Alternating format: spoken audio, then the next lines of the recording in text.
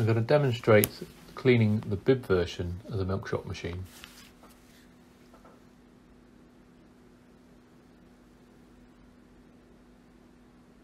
We have three buttons, the green on the left and the blue on the right dispense button and the centre cleaning button. Underneath the cleaning button are two indicator lights, the left hand for cleaning, the right hand for rinsing. Each light will come on for the equivalent cycle. We place 2 jugs or a 4 litre vessel underneath the taps, ready for cleaning fluid. We take our cleaning tank and fill to the bottom of the handles with cold water and to the top of the handles with hot boiling water or water from your water boiler if you have one. That approximates a cleaning solution at 60 degrees, which is how hot we need it to break down the fats. Our recommended cleaner is Rinser alkaline version, and we use 2 measures of this, so 120 millilitres per tank. Next, we need to connect the cleaning tank to the fridge unit.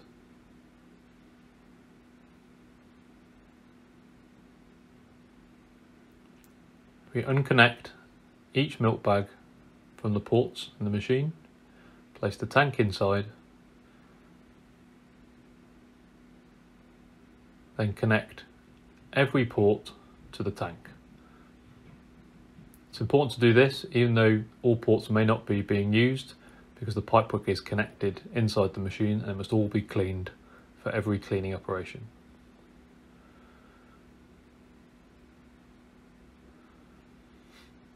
Shut the fridge door and then come to the machine font to activate the cleaning cycle. We hold down the cleaning button for 5 seconds and wait for the second LED to light. The machine is now in cleaning mode, ready to be activated.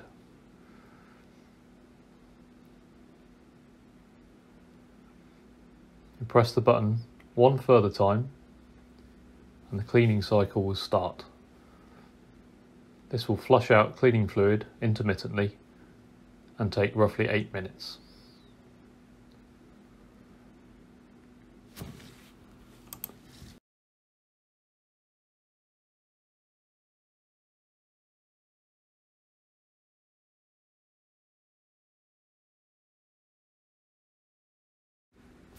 Once the machine has dispensed all the cleaning fluid, it will stop and automatically go into rinse mode.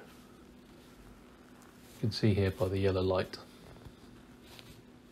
At this point, we empty the cleaning fluid down a drain, replace the vessel under the tap, ready for the rinse cycle.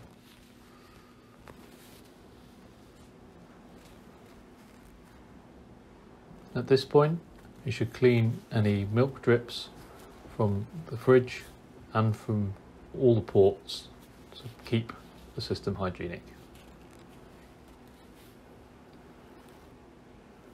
And replace the cleaning tank, which has been filled with cold, clean tap water, and connect all 4 ports once more.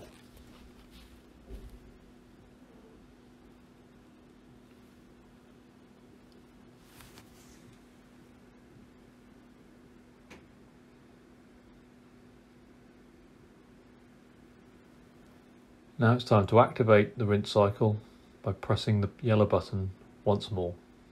This will take 2 minutes to rinse the whole system, but you can pause the rinse cycle at any point by pressing the button and then pressing it once more to restart it. Once the rinse cycle is complete, you can empty the fluid down a drain. It's time to check the nozzles. Particularly if fattier milk types are used, there may be some residue remaining in the sieves. You should remove the sieves from the nozzle casing and clean the assembly in hot soapy water or the rinser cleaning fluid if heavily soiled. Replace the nozzles.